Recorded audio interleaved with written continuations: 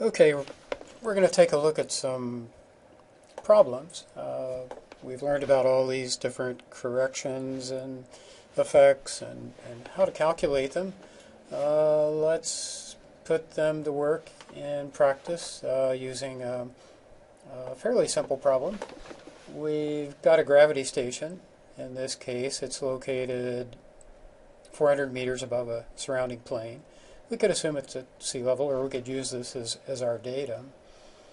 The edge of the butte extends out 600 meters from the station location in all directions. So we have this idealized circular butte. And then beyond the edge of the butte lies this extensive plain. And we're assuming that the strata that form the butte have a relatively uniform density of 2.65 grams per cubic centimeter. So some problems. What would be the plate correction? Well, the plate correction, we're at this elevation, we're up 400 meters. We assume that this is our datum. So we're going to assume that the plate is 400 meters thick. That would be our value of T. We've got our density here. We have to be units consistent, so we're dealing with an MKS, meter, kilogram, second formulation. So our density in this case is going to have to be 2,650 kilograms per cubic meter. So with the terms using these units, we're units consistent.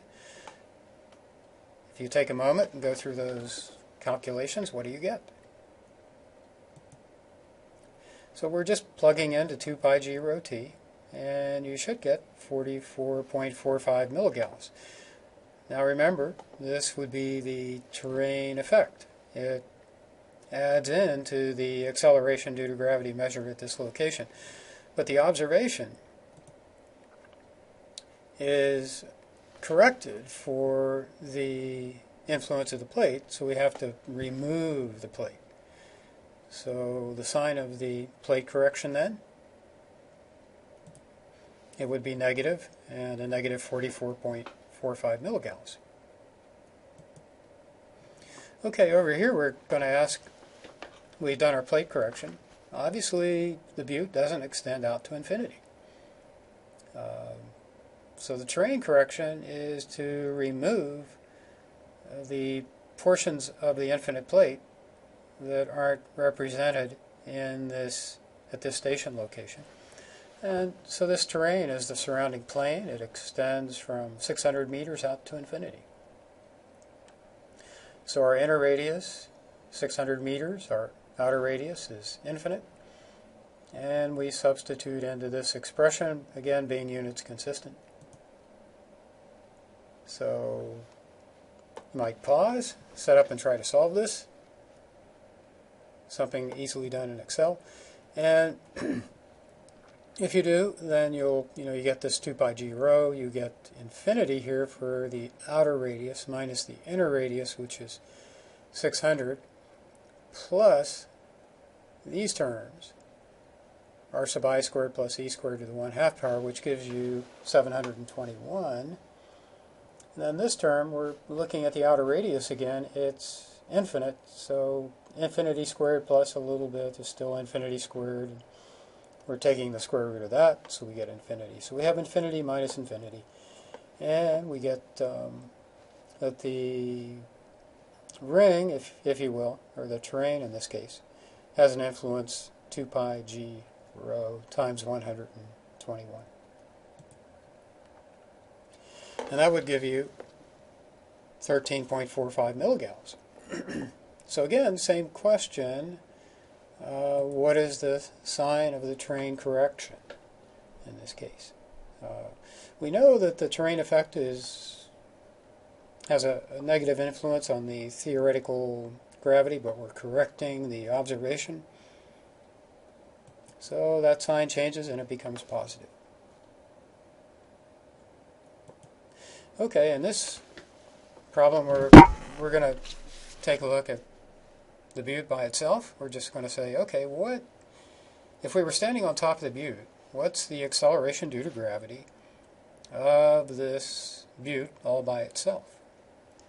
Well, we derived this formula for the ring. Earlier on, to be units consistent, we're using for R0 and R sub I. In this case, our outer radius is 600 meters. The inner radius is 0 meters. We derived this formula earlier on with when we also derived the plate term, and just this formula up here reduces to this. We have our outer radius, the inner radius is 0, so this term drops out, and inner radius again is 0, so this becomes a z, and then we have minus r0 squared plus e squared to the 1/2 power. So if you take a moment and substitute and solve, you should get that the influence of the butte at the observation point is 31 milligauss. So if this were floating around in space and you were on it, the acceleration due to gravity that you would experience would be 31 milligauss. So 3 easy pieces. We've talked about the plate correction, the terrain correction, the acceleration due to gravity of the butte all by itself, and notice that they all fit together. They're parts of a puzzle. The plate is basically everything. It includes the butte plus the surrounding terrain, which is not there. So it's an infinite plate. It's 44.45 milligauss. The terrain, in other words, all this material that extends out from the edge of the butte to infinity, has an influence of 13.5 milligauss. And the butte is 31 milligauss. Or basically just take the terrain away from the infinite plate, and then you get 31 milligauss, the acceleration due to gravity of the butte. So they all fit together as we would expect them to. So, okay. Well, next time we're going to take a look at some more problems. We'll look at the free air term, calculate the influence of the plate, and also make another terrain correction. So let's keep on going with gravity. Thanks for joining us.